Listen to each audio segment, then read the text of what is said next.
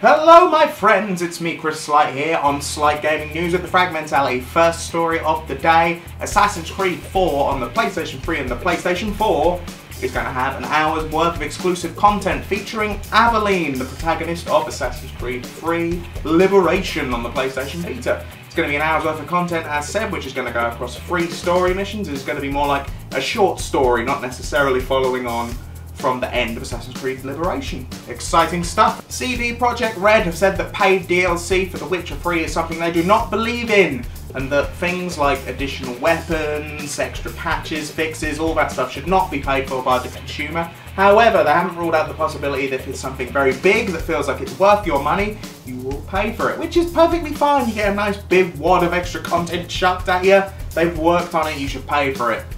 Good on them. More of that, please. In a previous video here on the Fragmentality by my good friend Laura, she detailed how Phil Fish had got into an argument with Marcus Beer, or the Annoyed Gamer, on the internet, and Fez 2 had been cancelled. Now Cliff Bleszinski has waded in saying that he wants Phil Fish to come back, and I'm going to read you some of those choice comments. So the industry needs people to speak with their hearts before their brains, because I'm tired of hearing the PR approved appropriate response, and that we love you and that he should come back.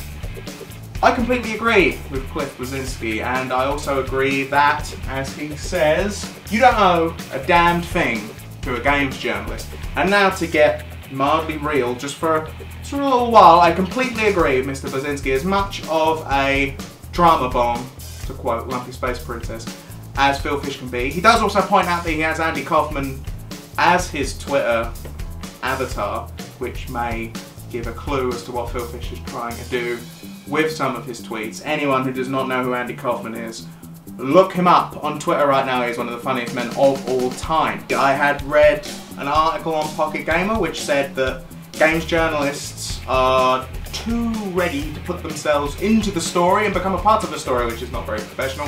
Also, having watched the beginning of that episode of Invisible Walls where the Annoyed Gamer goes off on Blowfish, it's why? Why do you feel that he doesn't have the right to not give a comment?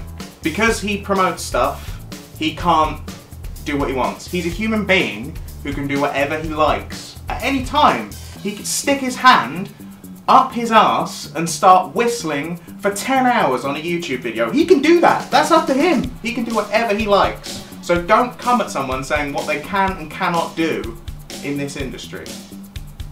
He's a human being who can do whatever he likes, ladies and gentlemen, and I think very sad bullying tactic, to quote Cliff Bleszinski, because hits is just sad, and I think it puts a very, very sad light on this entire industry of criticism that is out there for video games at the moment, and it makes me a little sad to even be a very small part of it.